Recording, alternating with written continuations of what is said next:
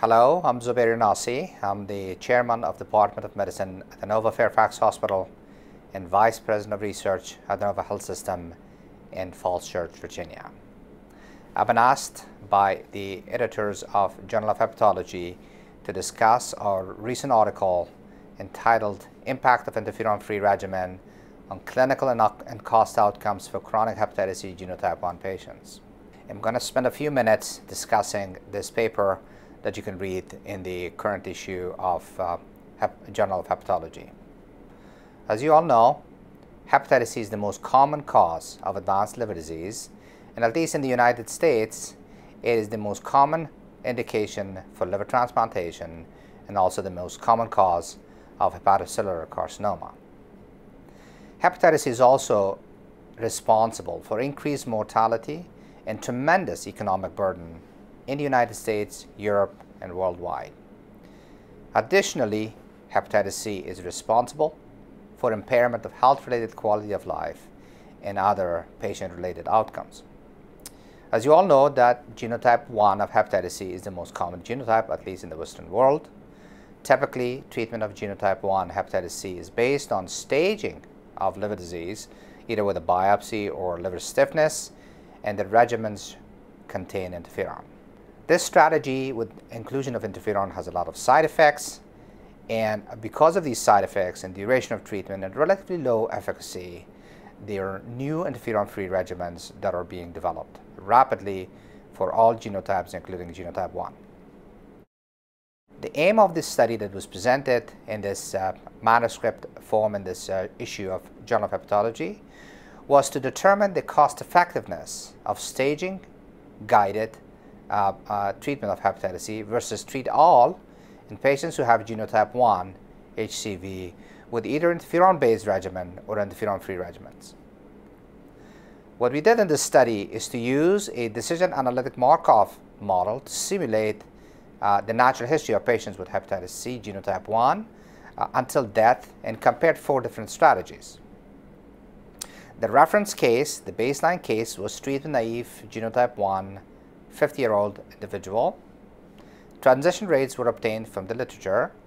Cost data was obtained from a number of different sources, including 2012 Medicare fee schedule, wholesale acquisition cost of drugs, 2012 national average drug acquisition cost, and a survey of retail pharmacies that was conducted by CMS, and a number of other clinical cost databases that were available. Health utility and quality of life was assessed using published data from patient-derived scores. Effectiveness was measured in quality adjusted life years, or QALYs, and cost-effective analysis of 2 different regimens or 3 different regimens was obtained using incremental cost-effectiveness ratios, or ICRs. The 4 strategies that were looked at included Strategy 1, which was pegylated interferon, ribavirin, and a protease inhibitor, either telaprevir or boceprevir, with staging, and only those patients who had a stage F2 to F4 were treated. Patients with F1 were followed. Strategy 2 basically used the same sort of approach, except the treatment was all oral interferon-free regimen. Again, this is all oral interferon-free regimen with staging. Strategy 3 was the first strategy, pegylated interferon, ribavirin, and protease inhibitor, but this time without staging, meaning to treat all patients who had hepatitis C genotype 1. And finally, strategy 4 was all oral interferon-free regimen without staging. This slide shows the Markov model that depicts the natural history of hepatitis C genotype 1 patients, and as you can see, there are transition states that are depicted by different lines, and those arrows determine moving of one patient or cohort of patients from one state to the next state, and these transition rates were obtained from the literature. The bottom line is this, that when you look at cost-effectiveness ratio, or ICR, incremental cost-effectiveness ratio, all oral, treat all patient without a liver biopsy was the most cost-effective strategy, with incremental cost-effectiveness ratio of 15,709.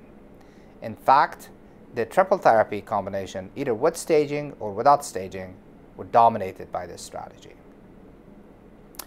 The strategy to treat all remained cost-effective even after departure from the base case assumptions using sensitivity analysis.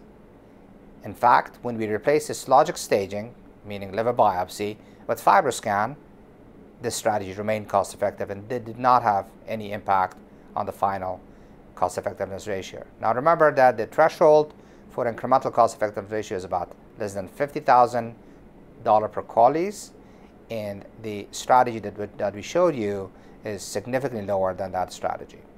So in summary, our data suggests that all oral interferon-free therapy for all genotype 1 patients reduced the number of patients developing advanced liver disease and increased life expectancy. Additionally, this strategy is the most cost-effective approach for treating genotype 1 hepatitis C patients.